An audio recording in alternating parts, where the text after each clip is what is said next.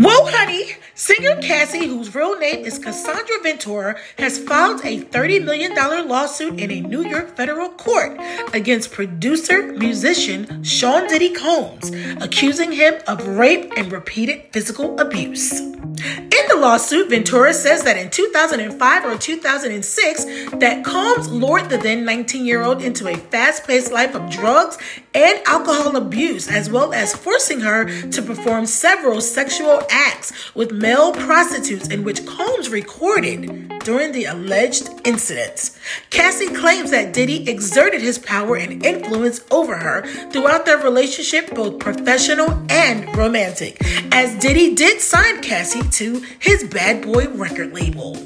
Cassie states in the suit that when she tried to end the relationship, that Combs allegedly broke into her home and raped her.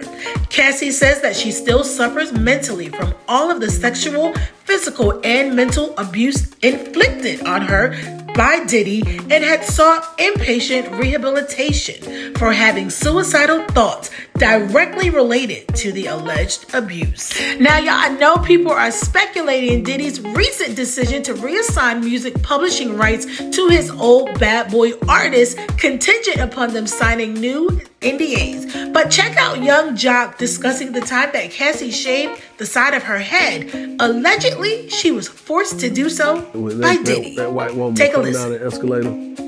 Yep. He was in that man's house and he saw that man's wife who was like this. I was watching Puff. And nigga Puff was looking up there. He saw this white woman. It was bottles on bottles on bottles around her. It was lit. Puff jumped out. Me and Cassie sitting next to each other. My wife right here, Cassie right here. The nigga jumped off the bar, came over and said, yo, Cassie, tomorrow, I want you to shave the side of your head. And I was like, what the fuck kind of request is that? So when I'm like, what the fuck? So when I look up there, this white woman's side of her head was shaved, my nigga. And the bitch looked good with it. So I was looking at Cassie, I was like, well, I was like, you're not about to do that, are you? She said, well, I mean, whatever Sean wants, I'm gonna do. Honey, y'all know this is getting ready to get very interesting. This entire lawsuit that Cassie has brought against Diddy. Now, Cassie says that she is ready to finally tell her story of basically how she survived Diddy. And her hope is to speak up for herself and other women. Diddy, through his attorney, has denied all the allegations against him.